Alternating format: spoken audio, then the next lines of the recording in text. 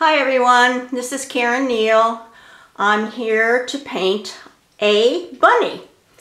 I do a lot of pet portraits, so I'll just say a quick hi. I don't know if you can see me. This is a new experience for me with the video. So basically, my first step is the sketch. So I'm having a blue background, so I used a blue background paint. And it's just a quick sketch. The next step is my underpainting. And the reason I'm doing this, I read on my camera I can only do 25 minutes, so we have the underpainting, which helps me get a good start. And excuse my dog for barking. I don't have any control with that because I'm up here and she's downstairs. So, rabbit. The first thing I normally do is I work on the eye, because the eye in an animal is the soul. It's actually the soul, which I consider the soul of the animal. So I'm going to add some reddish brown color around the edge of his eye here. I always like, I may take some artistic releases here on my part, because I like to be more loose on my animals. In this instance, I also paint a lot of realistic animals. So when I get to do portraits, animal portraits, I have to be very careful because it needs to look like the animal. So I'm going to put the pupil into now, because this is the dark color in here, and he has a little dark around here. So sorry about the dog. I can't do anything about that. Rabbits do not bark. They make very good pets, by the way. So they can be box trained. I've had a rabbit that was box trained, and like a kitty litter pan. So that's a good thing if you want a nice little animal that doesn't bark. A rabbit is very quiet. Now I'm going to go in and actually go into some of the darker parts of the fur. I need to put this in here. Right in here you can see that there's some darker in here. And again, I'm just doing this very loosely. Sometimes when I'm painting, I do it in steps. In other words, this is going to be wet on wet, so it'll be a faster type of painting, where when I let it dry in between and I do layers, glazing, it takes longer. So this rabbit is going to have a name in the end, and he has a little fur coming out here. Now when I do the wet on wet, I do a lot of negative painting. So I'm not careful about the edges, because I will come back in after and do negative background and cut into the fur. Woo! I got a whole bunch of paint then. I set this paint up last night. I was supposed to do a demo last night, then the fire up in Yorba Linda kind of put a damper on that. So the paint's a little stickier, and this is water mixable paint. So it does dry a bit faster, but I prefer it because it's easy water cleanup. And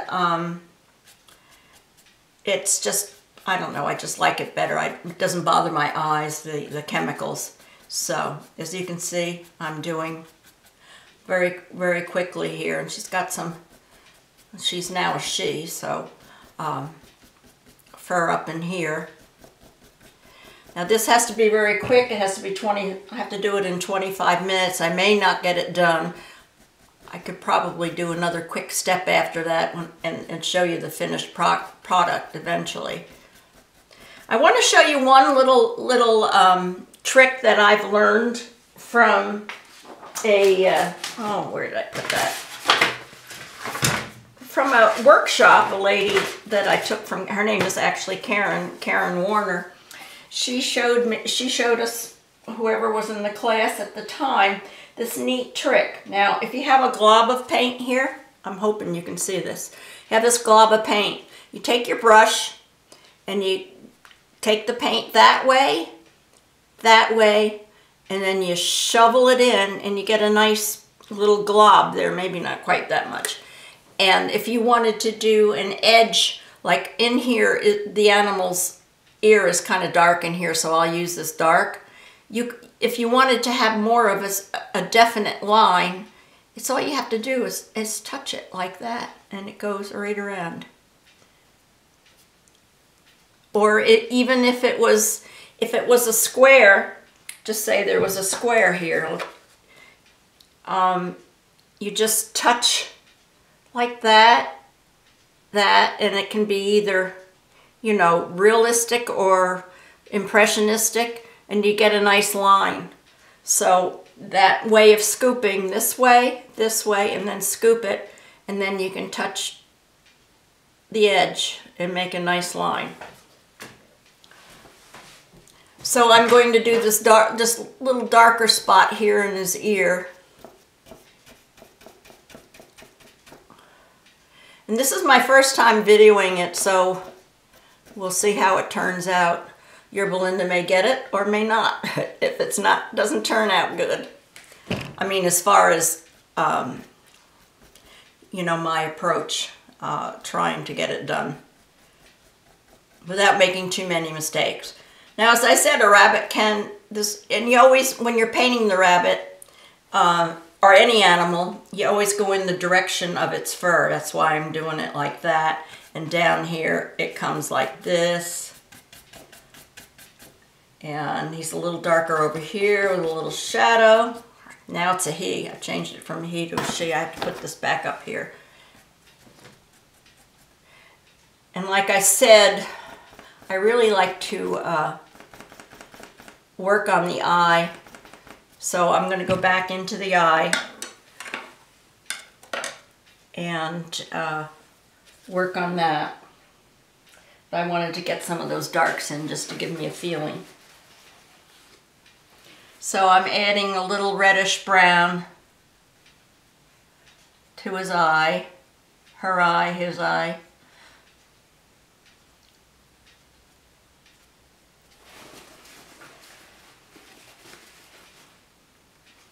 I like to use, I've been using a little of burnt umber and raw umber in his coloring.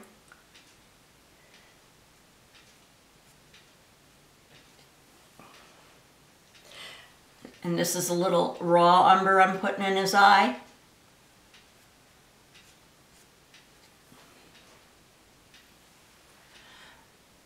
We had a dwarf rabbit for years. Her name was Little Black Rabbit. Her name was Inky. And she traveled cross country when my husband was transferred. Traveled cross country with us in a little duffel bag. She and the guinea pig. And did very well. It was kind of fun.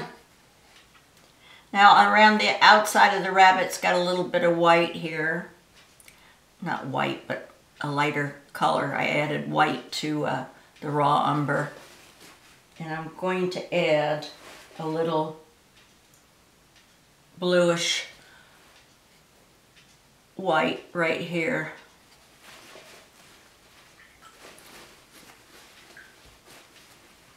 Okay, now I'm going to work some more on the fur. I'm using this is only a 4 brush, but that's what I picked up, so that's what I'm going to use. Now the fur in here is lighter, so I'm going to scoop up some of that and add some white with a little raw sand and see what kind of color we get here. And then you can always reverse it. You know, most of you are artists. As I said, I'm taking some artist ways of adding my own feeling to it.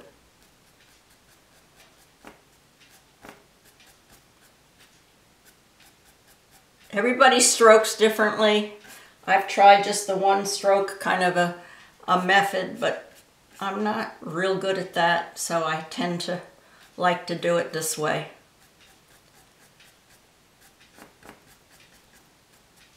And it comes way over here. So I'm making him a little bit lighter in here. I want his eye to show up. And most of my sketches are very, very simple and basic. Excuse me. I don't like to draw much, so that's not a good thing if you have the chance to take. I did take some classes, but I didn't really enjoy them. So I do recommend. Ooh, I got too much paint there. See that?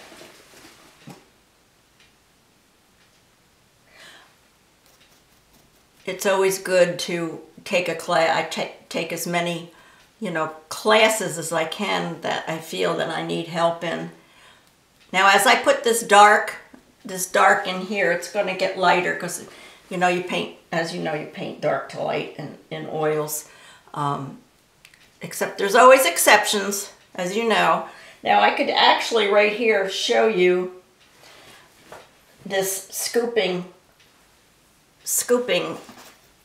where I could go, if I wanted a complete hard edge, you could just go along like that.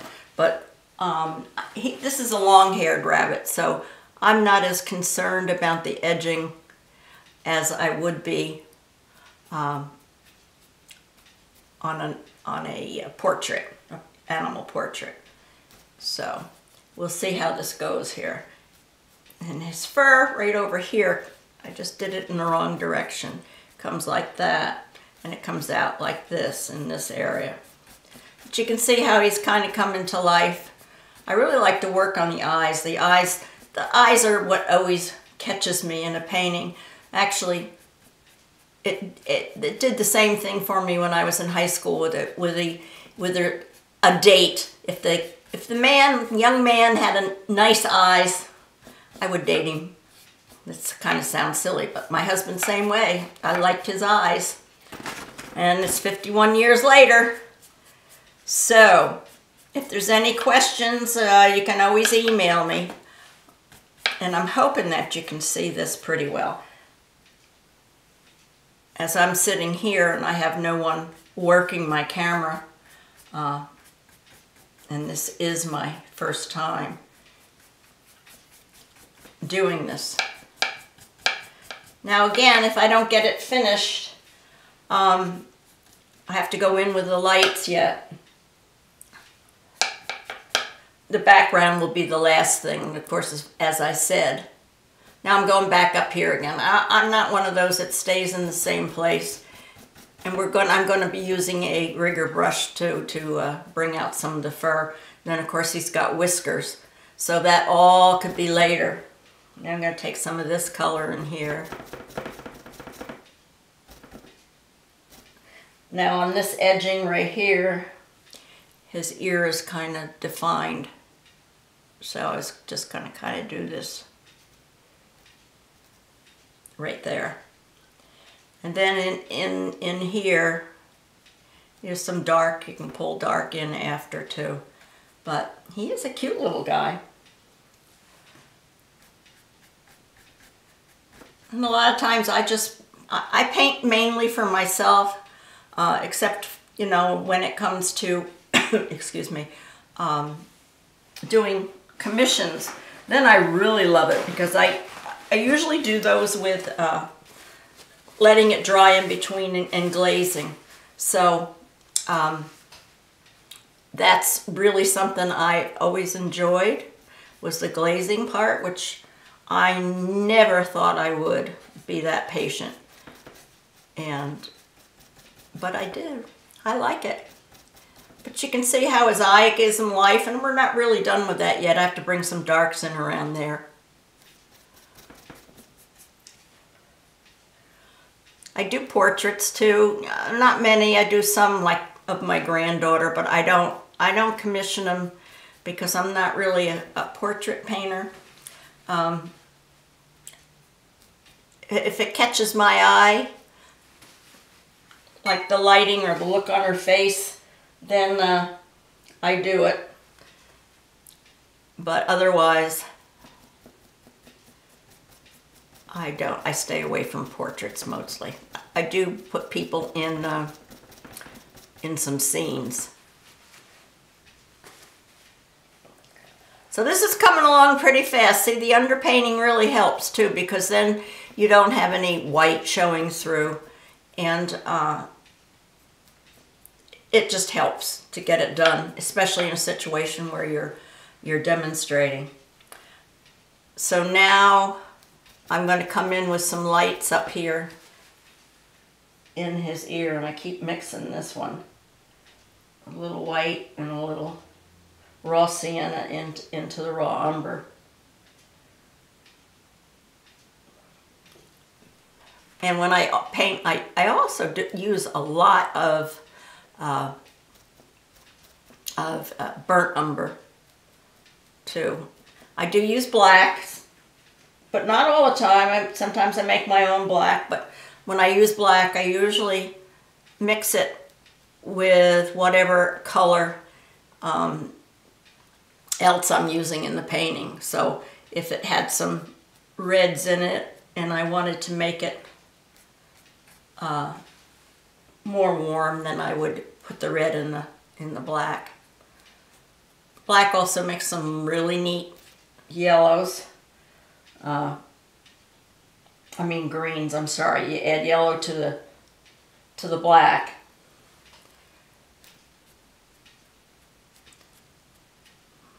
So this guy's kind of coming to life. I'm watching the time. I think I've only got like 29 minutes, so I made myself say, okay, 25. So I didn't know that. I thought I could paint forever, but I can't. So now I'm going to work a bit on his nose.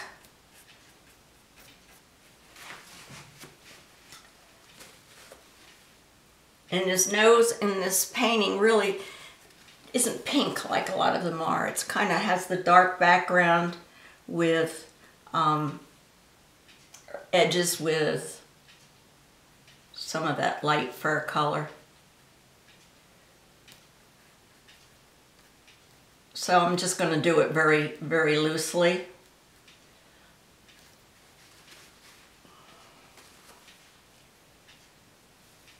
And all in all, as I'm sitting here, I'm thinking, well, I really hope that you can see this. So if it's no good, I can't do it all over again. I have to paint something else.